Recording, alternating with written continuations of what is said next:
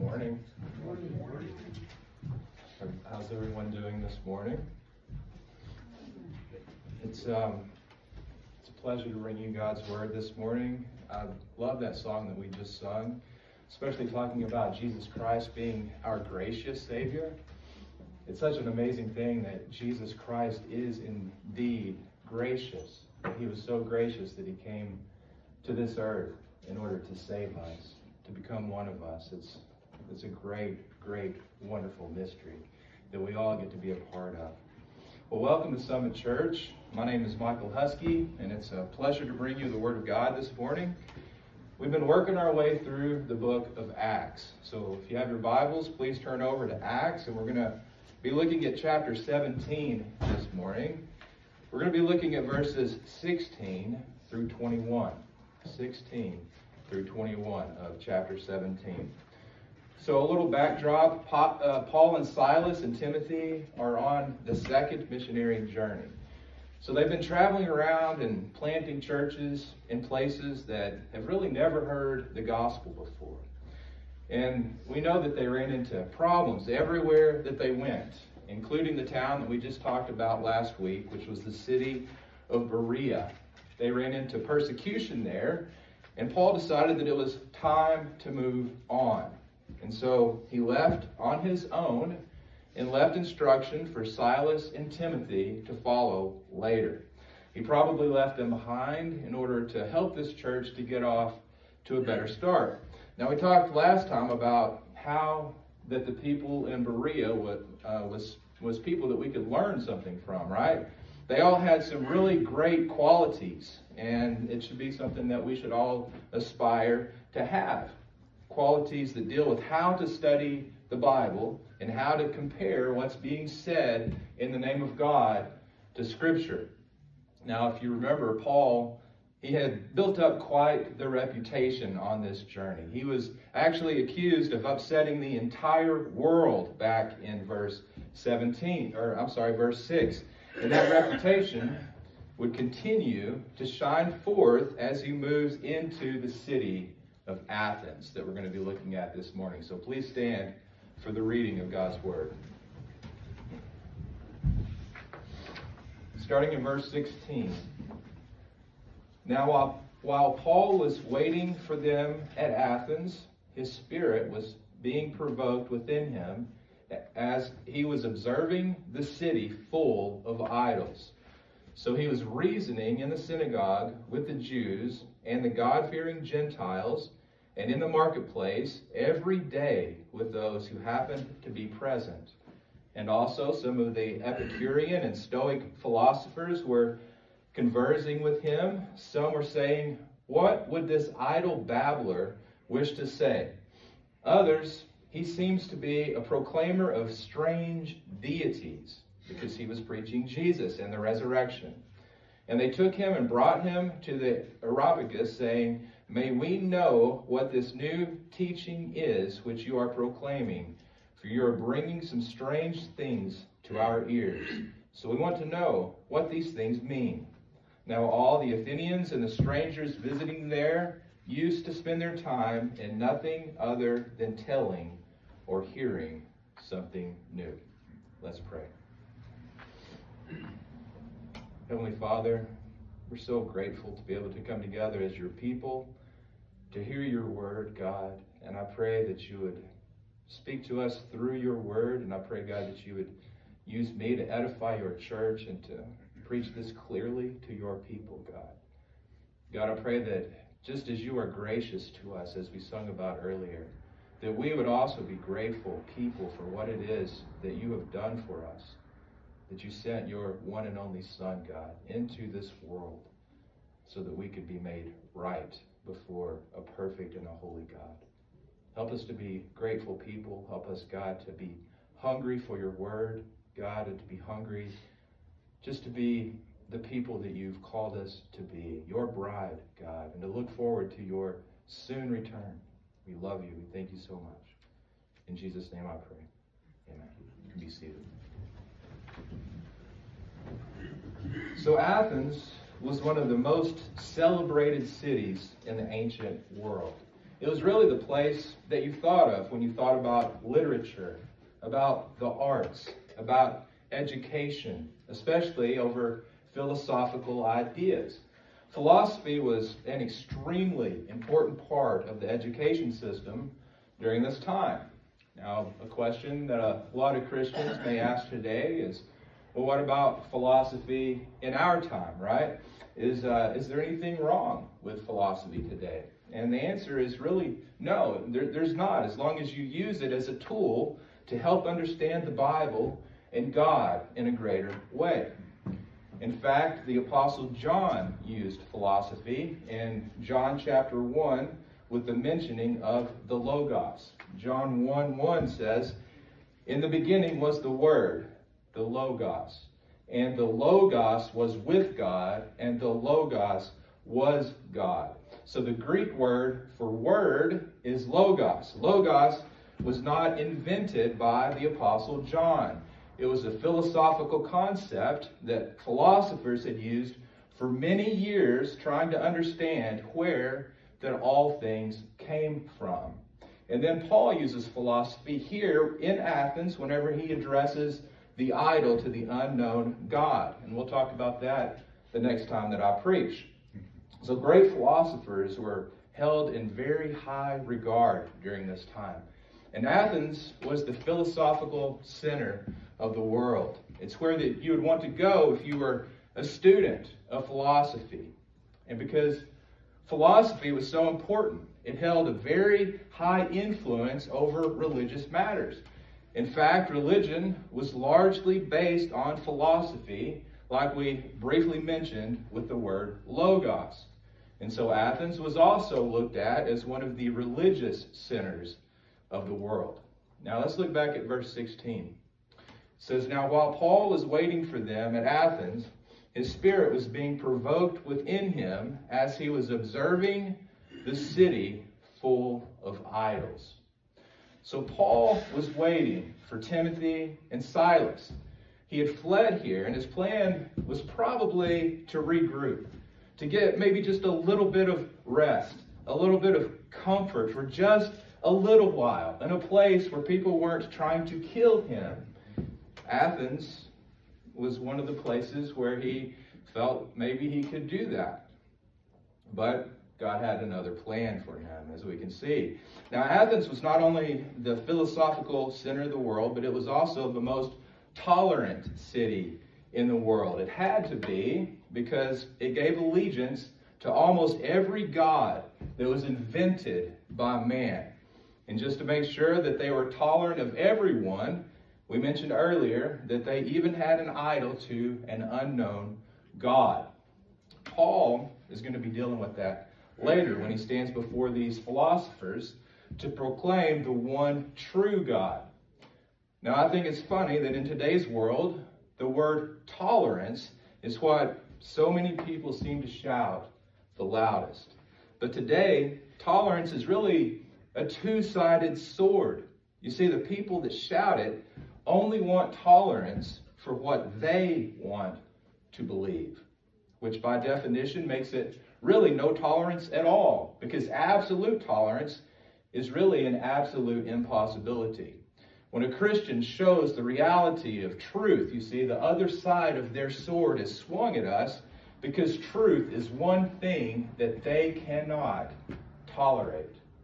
"Give me anything but truth," is the cry of the world. And that's why that Christians are also deemed very often as being haters and sometimes even bigots. You see, the world has a funny idea of what love is. I'll say funny, but really I should say twisted and corrupted. Because you see, if you love someone, then you really want them to know the truth, don't you? That's what Christians do. We give truth. And that truth is not what the world wants to hear. And so they hate us for it, unless we bend to their standard. And that's why that so many churches today have gone astray, because they give into what the world wants them to be, because they don't want to be hated over the truth. But that's really the most unloving thing that we can do, isn't it? to compromise or to bend or to assimilate with the world whenever an eternal soul, an actual human being's life is hanging in the balance on what they truly believe. And to do that only really affirms the lies that they believe, rather than loving them and showing them the truth that they really don't want to hear. We can't compromise the truth. We can only proclaim it and believe it. And that's something that we don't make up either.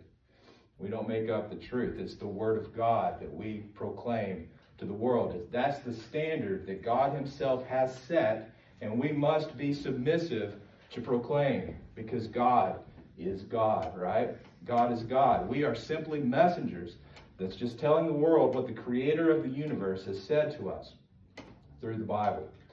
So we stand here on the Word of God. That's one of the things that we always want to do. And we see here in our text that Paul's spirit was being provoked within him as he was observing a city full of idols. Now, Scripture teaches that a person is a dichotomy, not a trichotomy. And what that means is that a person is made up of body and soul, right? Or spirit. Those words are used interchangeably in Scripture, spirit or soul. We don't believe in what's called a trichotomy, meaning body, soul, and spirit. And there's reasons for that. It has to do with doctrine and also some heretical movements that are out there today. And we see here that Paul's spirit was being provoked. Now, what does that mean? It actually says it was being provoked, which indicates that he's not the one that was doing that he was being provoked by someone else, right? Now, one of the greatest things that happens to the child of God happened after the ascension of Jesus Christ. Jesus said that he was going to leave us with a comforter. He says this in John 14:16. This is Jesus speaking. He says, I will ask the Father, and he will give you another helper, that he may be with you forever. That is the Spirit of truth, whom the world cannot receive, because it does not see him or know him, but you know him, because he abides with you and will be in you. Now, the word helper is used here in this text, but other versions may say comforter. The Greek word is parakletos. Parakletos. This is referring to the Holy Spirit. The Holy Spirit is God. He's the third member of the Trinity, and he's a person. He's not a force like some people try to teach today. The Holy Spirit is God, and he is a person. He lives in each child of God. And one of the things that he does for us is he comforts us. But that's not all that he does. He also provokes us, like we see happening here with Paul. The Holy Spirit wouldn't let Paul take a vacay, right? He couldn't just go out and do some sightseeing. His spirit was provoked because of all the idols that he saw in the city, which reminded him that these people were desperately lost and that they needed a Savior. They needed to hear the truth. Now, John Calvin says something that I think is very applicable for all of history. He says, the human heart is a perpetual idol factory. The human heart is a perpetual idol factory. Now, that's true. All that the world really wants to do is chase after idols. Not necessarily idols of wood and stone, but idols of money, of fame, of status, of reputation, and of power. Or idols of entertainment and pleasure, or material possessions.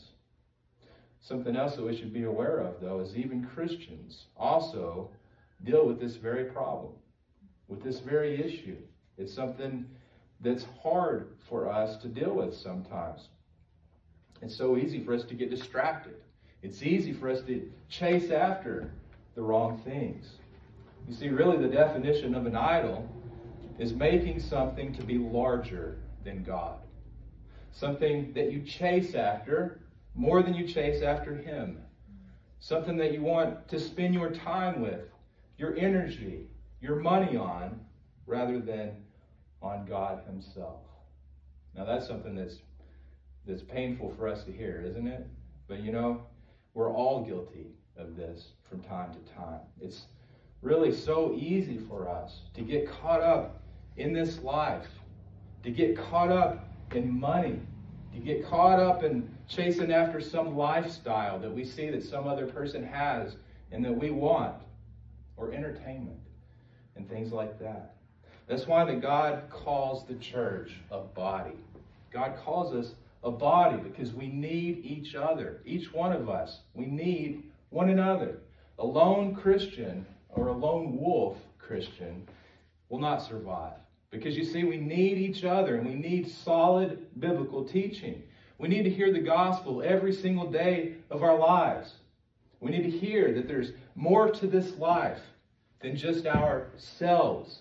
That we're a part of something that's much bigger than who we are as individuals. That this life has one purpose and one purpose only, and that is to glorify God with everything that we do.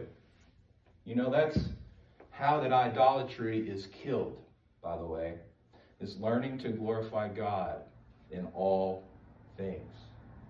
I'm talking to myself. I'm talking to you. And I'm talking to anybody that will listen. Glorify God in all things. And that will kill your idols. That's our remedy. Let's look at verse 17. So he was reasoning in the synagogue with the Jews and the God-fearing Gentiles, and in the marketplace every day with those who happened to be present. So we can see here that Paul went to the synagogue to preach, and that was really his practice, and we've seen that over and over again. He went to the synagogue because he had an audience there. He was reasoning with them in the synagogue. That means that he was showing them the truth of the gospel. Now, we talked a few weeks ago about how important it was for the Christian to learn how to use reason, right? Because you see, Christianity is a very reasonable faith. In fact, it's impossible for Christianity to not be reasonable because God is the one that has created all things, including reason. And God is perfect, just like what he created was, right? Just like what he does. So we use reason whenever the world is trying to come against us with some of these idolatries and things that they try to use against us, right? We show them the truth of the gospel, that Jesus Christ is the only way to be made right before a holy God. And that's what Paul was doing in the synagogue. But we can see here that it wasn't only the synagogue that he was doing this, but also in the marketplace, right? And that's something that we should also do. To find opportunities to share the gospel everywhere that we go. And you know, if you really are serious about that, one of the ways to start is to pray for God to give you an opportunity. If you pray for God to give you an opportunity to share the gospel with someone, I can almost guarantee you that he'll give you that opportunity. Let's look at verse 18. Verse 18 says, and also some of the Epicurean and Stoic philosophers were conversing with him. Some were saying, what would this idle babbler wish to say? Others, he seems to be a proclaimer of strange deities because he was preaching Jesus and the resurrection. So the Epicureans and the Stoics represent two of three of the most influential philosophical schools during this time. The third was the Cynics. The Epicureans' main school of thought focused on the belief that pleasure and the avoidance of pain was the ultimate purpose of life. That's why that we exist. To receive a maximum amount of pleasure and a minimum amount of pain. They were what we would call materialists. They believed in the gods of Greece, but they did not believe that the gods intervened or even bothered with the affairs of mankind. They taught that when a person dies, that you just cease to exist. That's one of the reasons that they had this reaction that we see whenever Paul was preaching about the resurrection of Jesus Christ. Now, the Stoics were on the other side of the coin. They taught that self-mastery was the highest purpose to why that we exist. They saw it as really the highest form of virtue. You see, they taught that self-mastery was learning to be indifferent to pleasure or pain. That the highest goal was really to feel nothing. To feel nothing. That you really can't change anything. So you just take whatever comes your way, you deal with it, and then you move on without letting it affect you whatsoever. They also believe in what we would call pantheism. Pantheism is a religion that focuses on, it's also a philosophical belief that says that the universe, nature, and reality are all identical to a supreme entity or deity. So in other words, to make that simple, simply put, they believe that nature is God. I think we can probably relate to that considering where we live at today, right? A lot of people believe that here in this very valley. So in simple terms, these philosophical views are really still what the world believes today. People either tend to be Epicureans and believe in some kind of materialism or some form of what we would call hedonism, or they are Stoic and they want to feel nothing and let nothing bother them whatsoever. Now, I find that interesting that people really never seem to ever reach these goals. Not with a sound mind, anyway. That's because we're created different than that, right? We are created for a different purpose, a purpose that the world cannot invent or materialize through philosophy or anything else, because we exist to glorify God. That's the chief end of man. And if we chase after any other thing in order to try to find fulfillment or satisfaction in anything in the world, then all we're going to be left with is only emptiness. Because you see, our purpose is much bigger than that. Our purpose is much bigger than ourselves and even the people around us. When we make things about us or even other people, and we leave God out of the equation, we will never find fulfillment. And you know, the world understands that. They see that. This lack of fulfillment. And they're always chasing after it. So they chase after the next idea or the next thing that they believe could give them some kind of satisfaction or some kind of relief. But really what they're doing is they're just grasping the air with their hands, right? There's nothing there. There's really nothing that can ever truly satisfy them, because they're chasing after something created rather than chasing after the one who created it, right? The Creator himself, God. They also chase after ideas rather than chasing after the answer, right? The answer. They're always chasing after the wrong thing. Now, something else we see here in this text is these people called Paul an idle babbler. Now, that is really a great insult, especially if you look at the Greek here. The Greek word here literally means seed pecker. That's what they were calling Paul, a seed pecker. It's referring to a bird just running around on the ground, pecking seeds that's laying around wherever they're scattered at, right? So they saw Paul's teaching this way. You know, people still see Christianity as an unintellectual faith. That's because they've made some assumptions, some false assumptions, I might say, rather than taking the time to carefully look at it. In fact, the Christian faith is both the most simplistic faith as well as the most complex, because what we are is we are a finite creature who's trying to understand an infinite God. But at the same time, that infinite God has made a way of salvation that is so simple that even a child can understand it. They also said here that Paul was a proclaimer of strange deities. Now, that would have really provoked their interest because they wanted to learn new things, especially things that they'd never heard before, right? They'd not heard of Jesus Christ, and they never heard of this resurrection that Paul was proclaiming that Christ had done from the dead. This shows us that Paul was preaching the gospel, though, right? Because he was introducing these things to them. You know, the resurrection is really one of the most important parts of the gospel. We believe in a resurrected Christ. Turn over in your Bibles real quick to 1 Corinthians 15. I want to read this to you just since we're here on this topic. 1 Corinthians chapter 15, Paul gives us some really good clarity about the resurrection. Turn over to 1 Corinthians 15. I'm going to read to you 12 through 19. It should also be on the screen. Starting in verse 12.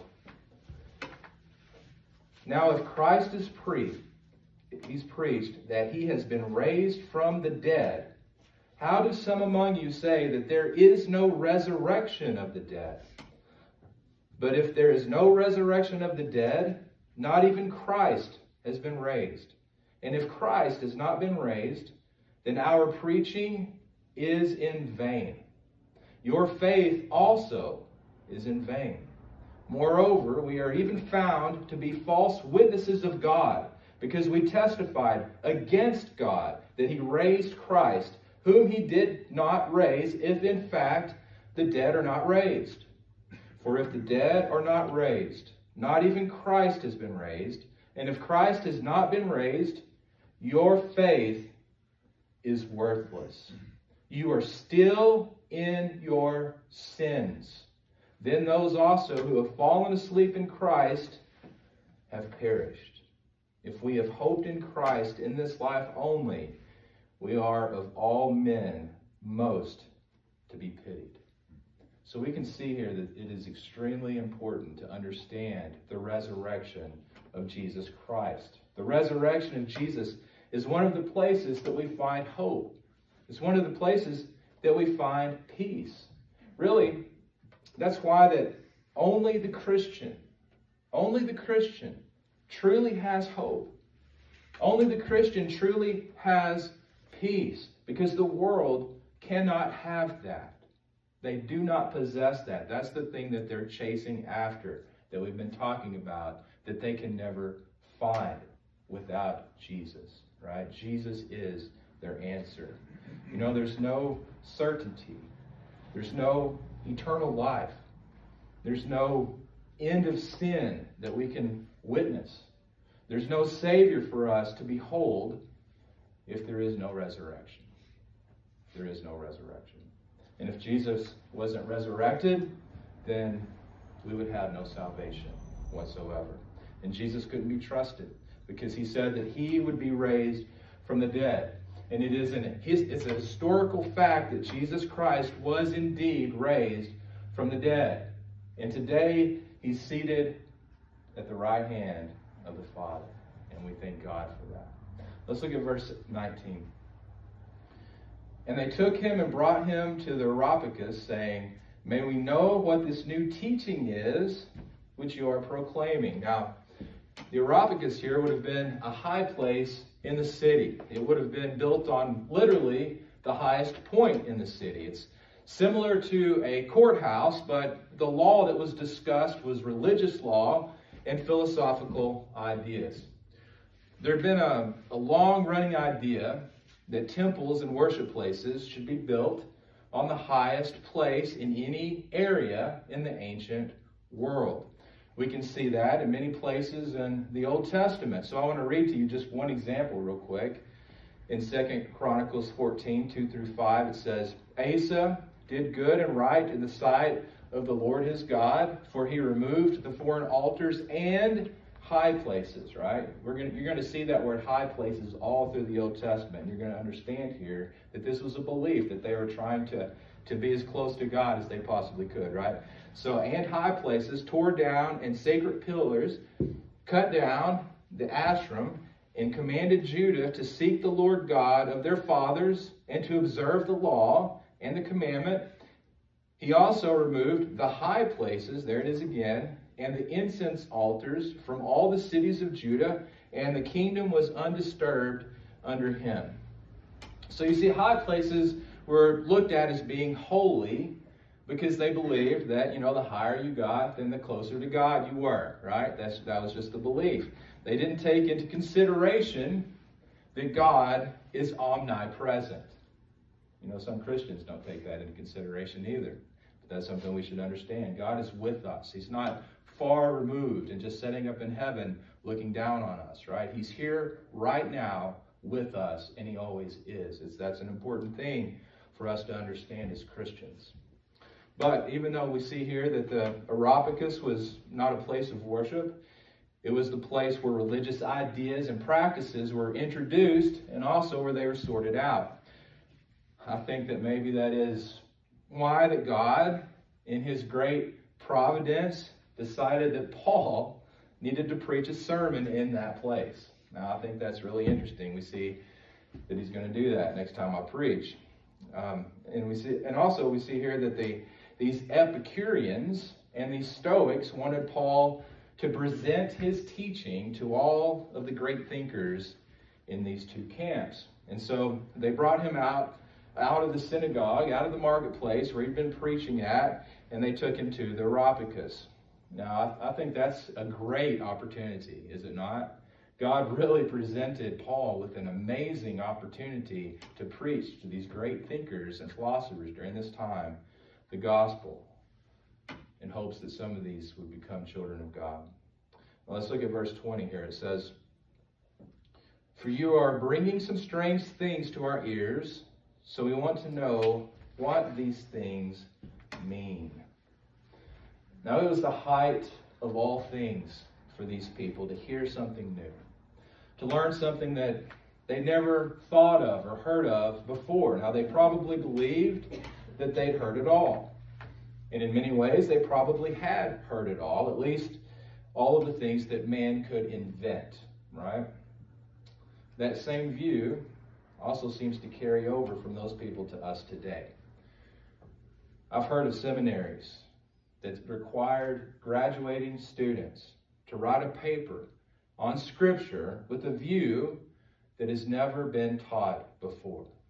Some new view, some strange new thing. If there's anything that should keep you up at night, unable to sleep, it's that. Seminaries, training new pastors to find something new, a new idea that's never been taught before in Scripture. There's really no new things to be found in Scripture. And when you hear something new, what you can rest assured is that it is a heresy that you're hearing. It's a heresy. Because you see, we find that all throughout church history, that what we're doing is standing on the shoulders of giants who all agree how that the Bible must be interpreted. See, whenever a person believes that they found some new thing in the Bible that millions of Christians over the course of over 2,000 years have never discovered, have never found, then what they have found is not anything new at all, but what it is some old heresy that is just rearing its ugly head once again. So really, what we should say here and understand and take away from this is never trust something new when it comes to Christian teaching. Last week I made a comment. I said, don't open your minds whenever I preach, right? Open your Bibles. Don't ever open your minds. Anytime somebody says open your minds, don't listen to that. Open your Bibles and compare what's being said in the name of God to Scripture. That's the way that we want to approach Scripture. Let's look at verse 21. Now all the Athenians and the strangers visiting there used to spend their time in nothing other than telling or hearing something new. Now we can see here that the Athenians and the strangers visiting were really just wasting their time. When a person is chasing after a false religion, it's a complete waste of time. You might as well be eating and drinking and being merry, for tomorrow we die. Because you see, all roads lead to hell except one. Jesus says this in Matthew 7:13. Enter through the narrow gate, for the gate is wide and the way is broad that leads to destruction. And there are many who enter through it. For the gate is small and the way is narrow that leads to life. And there are few who find it. You know, I find it tragic to learn of the great sacrifices that people have made throughout church history over false religion. People have given their money, sometimes all of it. People have given their property, their belongings. People have given their time and sometimes devoted their entire lives. People have even sacrificed their own children, literally, for false religion. People have killed. They've went to war. They've done some of the most wicked and vile things imaginable, all in the name of religion that will lead them to eternal damnation. It's really strange how great a sacrifice that some people will make, yet they won't take the time to hear the gospel whenever a Christian is just trying to help them, just wants to help them understand the truth. Now, why do you think that is? It's the same reason that people claim to be atheists or anything else to try to get away from the truth of the gospel. It's because they love their sin. They love their sin. That's the root of all of it. And from that, you can get into deception. You can get into cults and family religions and culture. But the root cause of all these things is that people love doing something sinful that they do not want to give up. And if you dig deeper into that, you'll find that what people really want is to be autonomous, to be able to make their own decisions, to be able to live the life that they believe is best for them, or they want to play the part of God and demand that people do things that God has never said that we must do. But you know, that makes us wonder, how can a blind person see the beauty of the mountains? How can an uneducated student teach in the university? You see, God has a perfect and beautiful plan for his creation. We can't see it if we love our blindness. We can't see it if we love the darkness. We can't learn it if we believe that we're their professor and that God is the student. You see, people love their sins and people hate God. That's why that salvation is a work of God himself and not of man. God uses us to present the gospel, and the Holy Spirit does his work. But if they will not hear, or if they do not hear, then they're going to be responsible for that on Judgment Day. So what is the gospel? What is the gospel? Well, we've touched many parts of it this morning. The gospel is that we are sinners, every one of us, that we all deserve punishment, and that is, according to Scripture, the wages of death. The wages of sin is death, and that's talking about an eternal death in a place called hell. That's what everybody deserves, because each one of us has caused treason. We've uprised against God himself, right? And what that he said that we must do in order to be his creatures, in order to be his people. But God has created, and through his great providence and his plan, a way of salvation for each one of us. And that way of salvation is through Jesus Christ, who came to this world. He came here. He lived the perfect life for us. He obeyed the law of God, and he went to the cross in order to pay our debts to God, to take all of our sin that we've ever committed in this entire life upon himself as he was hung on the cross and killed.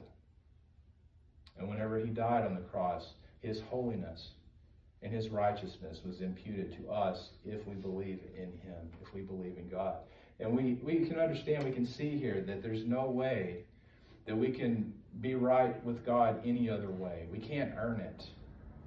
We can't come up with new philosophies, new ideas to be impressive to God. We're not going to ever impress him by our great intellect. We're not ever going to impress him by our great work ethic and by giving to charity and by trying to do good things. We can't earn salvation. There's no way to do that. The only way that we can be saved before God is to believe, right? To have faith. We say faith alone is how you're saved. And that's only through Christ alone. And it's only by the way that he's recorded in his scripture alone, right? He's given us the plan. He's told us what to do. He's told us what he's done for us. And it's something that we should be grateful for every day of our lives. So if you know him, then be grateful. Be grateful people. Thank him. Live your life for him. Follow him every day of your life. Don't chase after all of the idols that rear their heads up every day of our lives. Don't follow those things. Follow God. Live your life to glorify him, to be pleasing to him. He is a gracious God. Let's be grateful people. If you don't know him, today is the day to get to know him. Repent and believe. That's what Scripture says to do. Let's pray.